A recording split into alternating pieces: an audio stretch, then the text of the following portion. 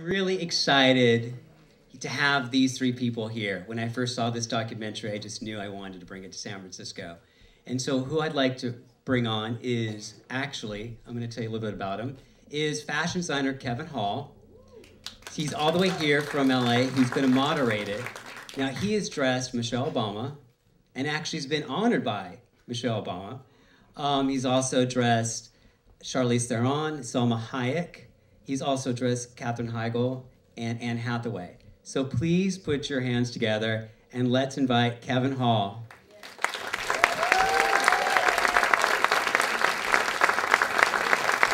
Have a seat. Now also I would like to bring out the fabulous supermodel Pat Cleveland.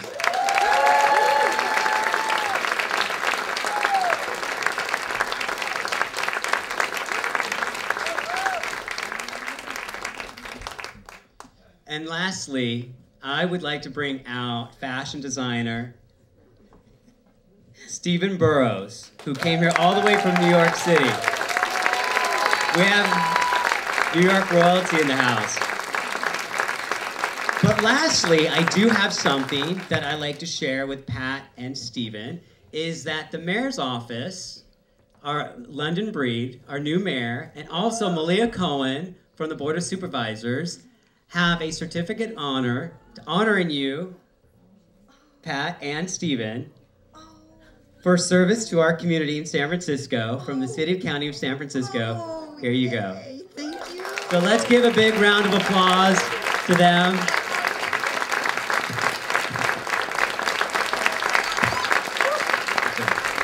Thank you.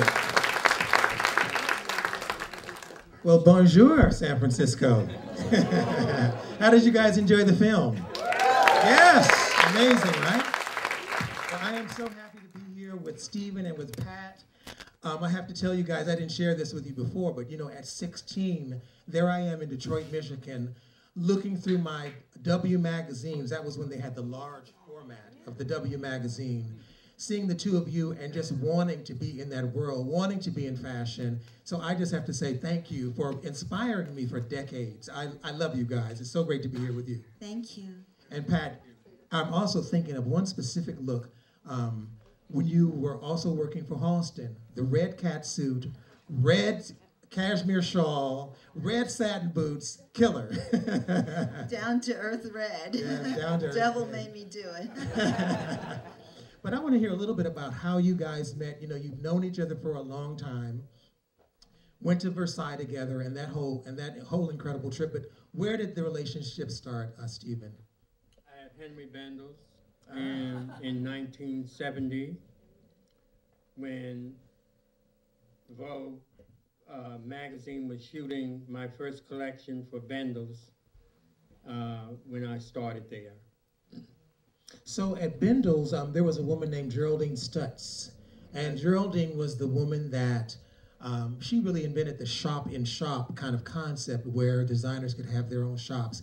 And I hear there was a secret or a magic mirror or some kind of great mirror that she had. Yeah, there. she had a three-way mirror, three-sided mirror that she would try on samples.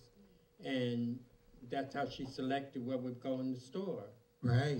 And she called, I had a meeting with her and I took a few of my samples and she tried them on and twirled around in front of that mirror and turned around and said, I'll give you a boutique on the 3rd floor, when can you start? Wow, amazing, amazing. So, you know, when I'm thinking about retailers and that kind of thing, we don't really have retailers now that will believe in a designer, that will back the designer or put the money behind them. Everything is so instant, instant, instant. I mean, that was a wonderful and incredible opportunity for you. When you were working with Bendel's, is that when you had a chance to work, you know, have the atelier and work within the store, and how did your shop-in-shop look? Well, she let me design the shop, and it was black with nail heads. Yeah. And mirrors. Yeah. The whole back wall was a mirror, and behind it was the dressing rooms. And it was put on the 3rd floor. in the fashion department right across from Sonia Riquiel, which was doing a big business at Bendel's at the time. It was like the highest grossing shop in the store. Wow, it's amazing. So, Pat, you're living in New Jersey. Yay! They always talk about New Jersey in movies, but it's really, really nice. Yeah. We go and we do things in Newark. We do things all the time for students. And there's a lot going on. A lot of famous people. People come from there. Frank Sinatra. Everybody. Okay. You know, it's right across from New York. So what's happening with the peacocks? I hear you raise peacocks. I have baby peacocks. I have 22 peacocks that come in the kitchen and eat the dog food. And when I'm painting, they're like sitting around and oh, here I am. Don't try to get my attention. They walk in the house to get the food. He comes over, he sees some peacocks. Let's talk a little bit about what was going on in the film.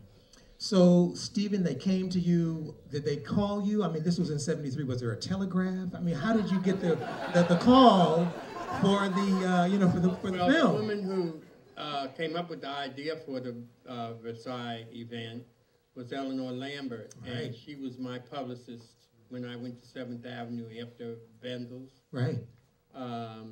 And she called me and asked me if I'd like to be involved in the show, and I said yes. Yeah.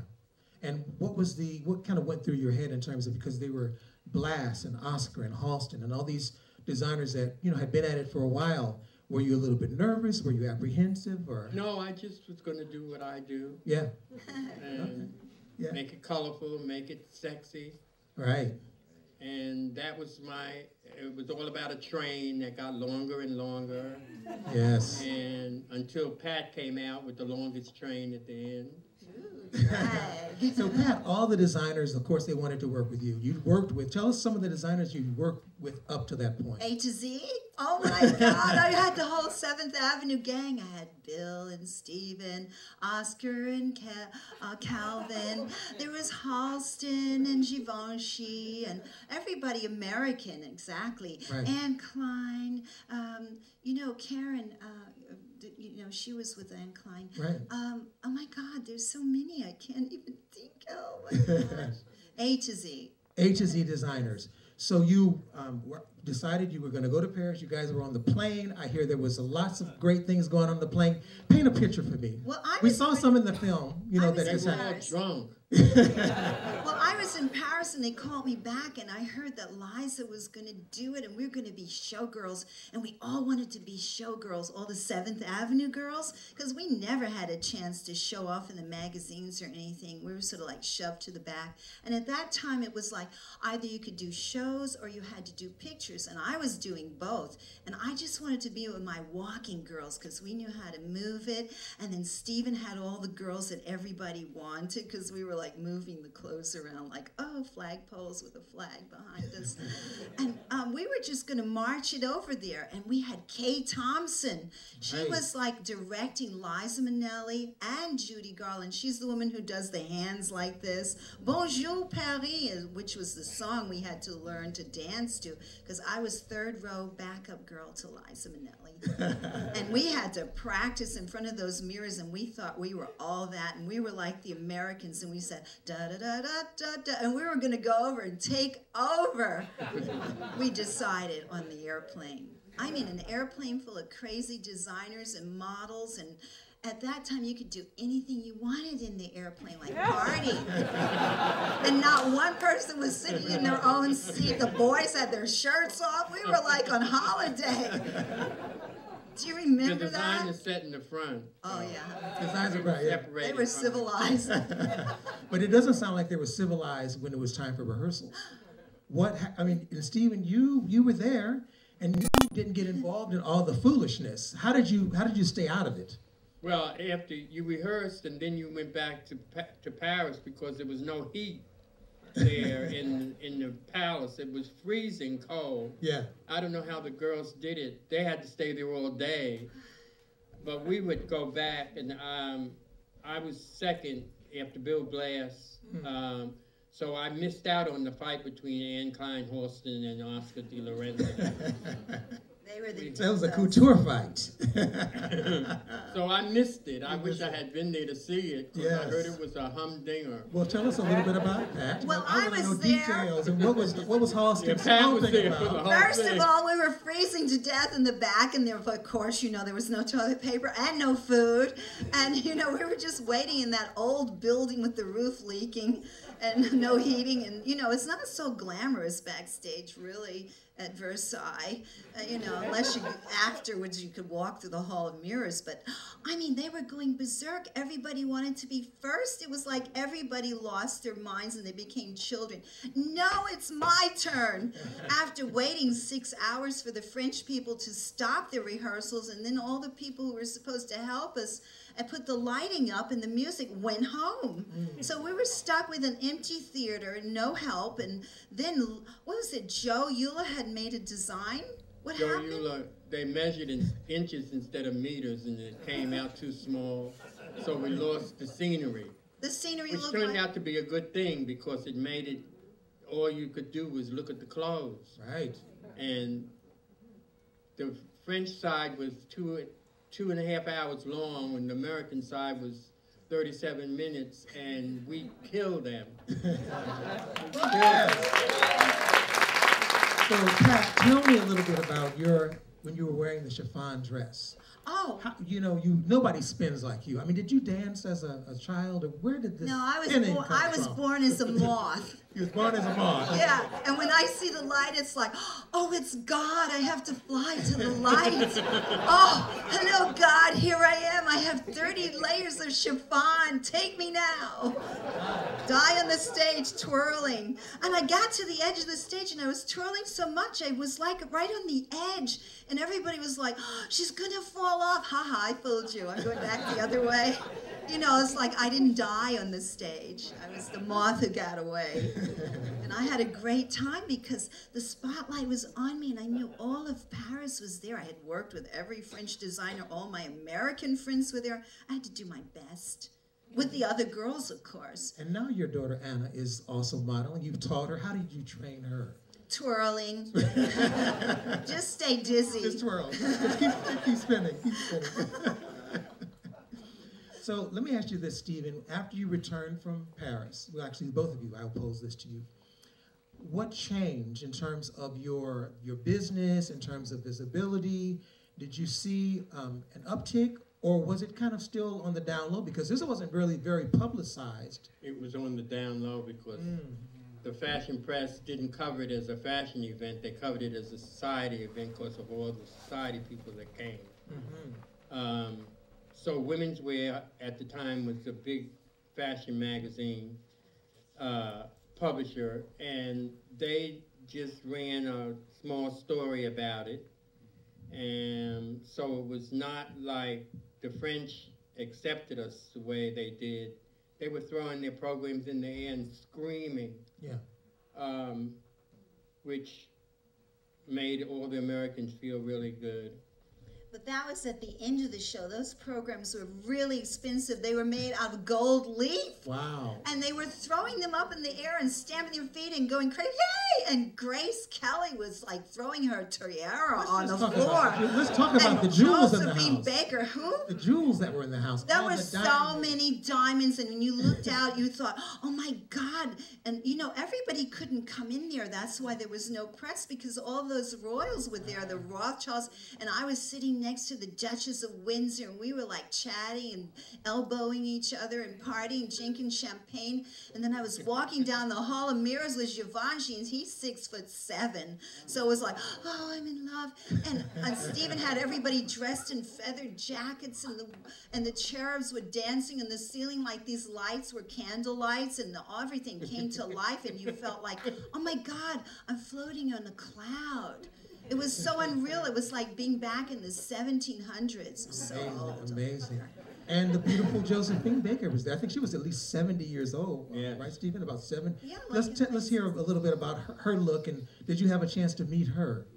Yeah, that was one of the highlights of the trip, was to meet Josephine Baker. And she was backstage watching us do our rehearsal, and she came out and said, you all are going to be great. Yeah. Amazing, amazing. She had the crazy horse girls all around her, and she was standing there, and my girlfriend said, distract her, talk to her. And my girlfriend, Billy Blair, she was in the back of Josephine Baker picking the feathers off the back of her dress so she could have them to put in her notebook. And I said, don't do it, Billy, don't do it. Just keep talking to her. And she gave each one of us a feather. I still have it. That was terrible. You better watch out behind you. That's good. So the Duchess of Windsor said that you stole Paris, and Yves Saint Laurent, what did he say to you? He said, you make beautiful clothes, but he said it in French. Yes. He said you were the only American designer. Yes. He loved you the best. But he Yeah. had been seeing Stephen's clothes for some years because I was like wearing Stephen to Yves' yes. atelier, and he already had known about you so much ahead of time.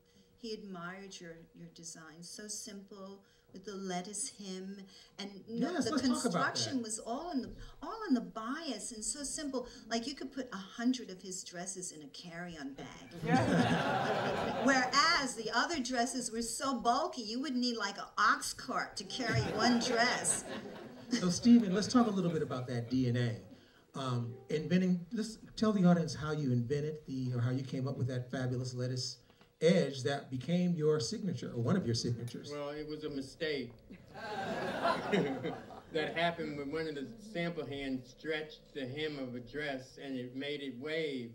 And I fell in love with it and made them stretch it even more, and that's how lettuce became.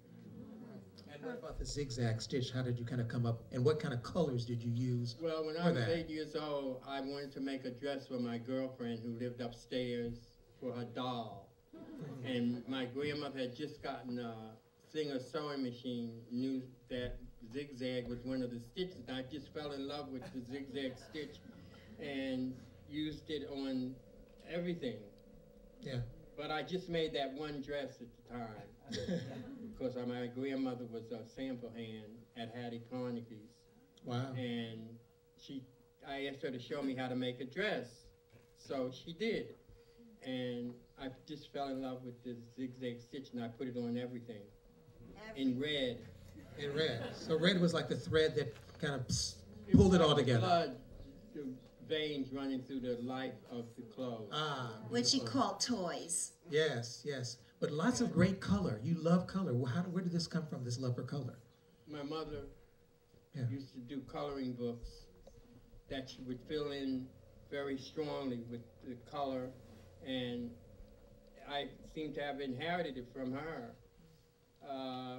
So I would make everything in color and throw different colors together, and of course all colors were relative to me, so it just made sense to put them together in any fashion that I felt comfortable with.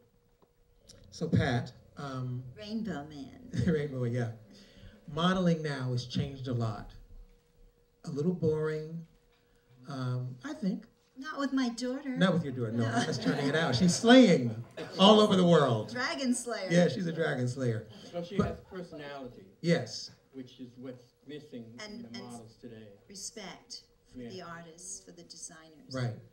Let's talk a little bit about that. When you work for a designer, I mean, what is your thought process? I mean, because it's like you take on a character. You take on the essence of the design, or you catch the vision. I become the designer's dream because in his head I see such a beautiful things.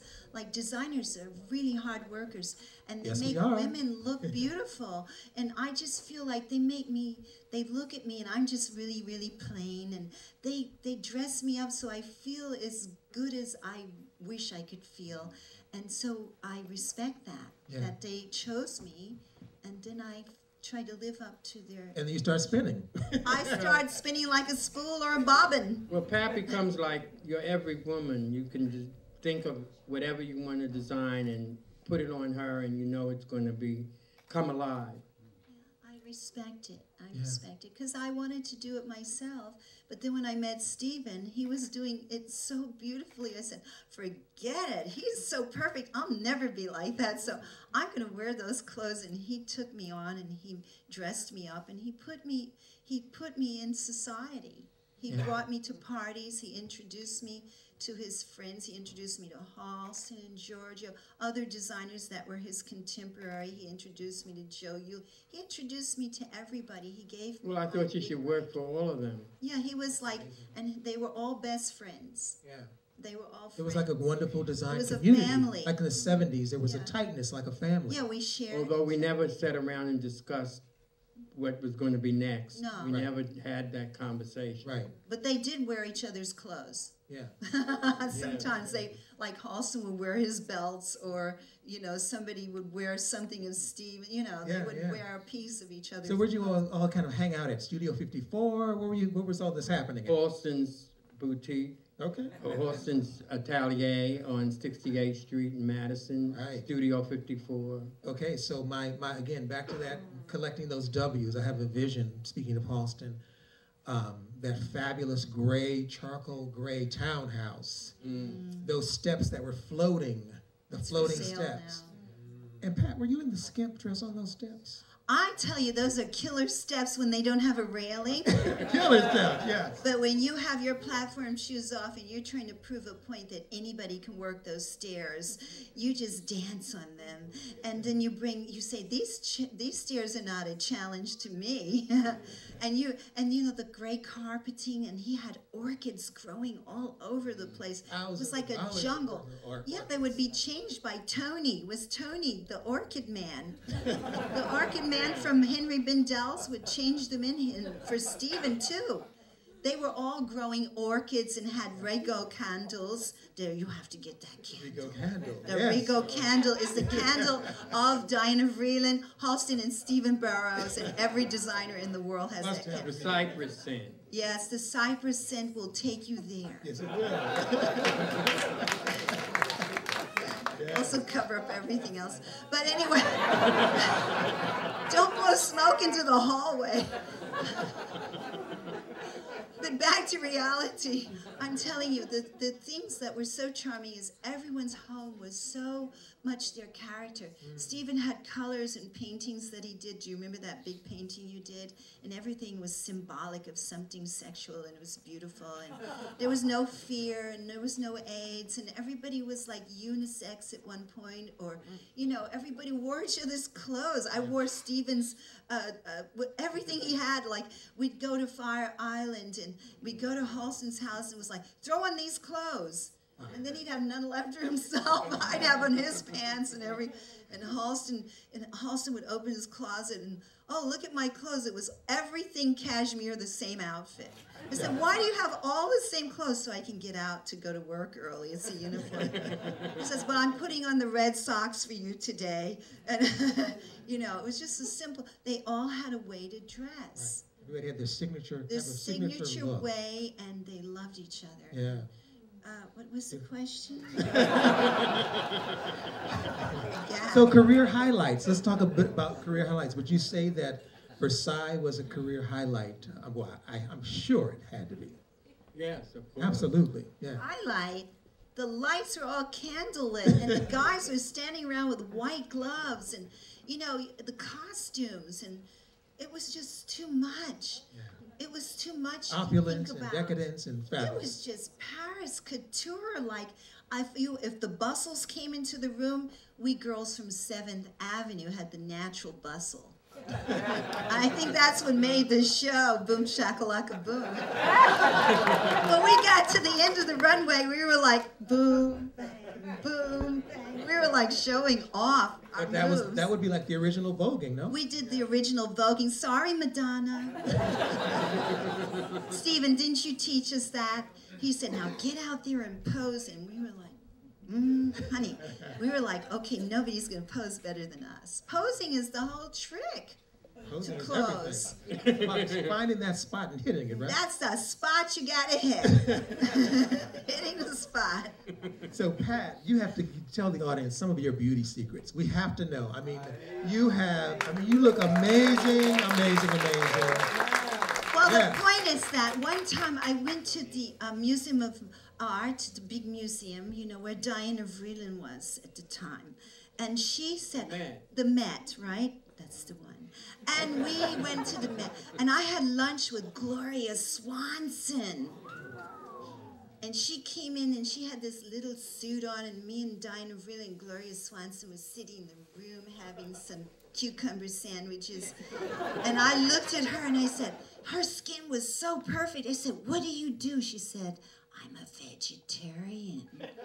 I stopped eating meat that day. I would not touch a sausage. I said, that's it. And she didn't let people know, but she had a guru and she stood on her head. And I didn't know that Mrs. Vreeland had a guru.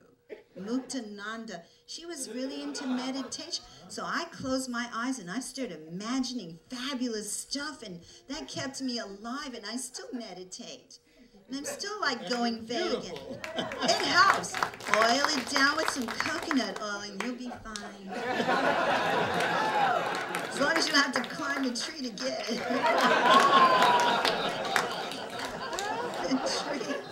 Back to reality, fashion. That keeps you alive too. Keeps you alive, yeah, fashion will keep you alive.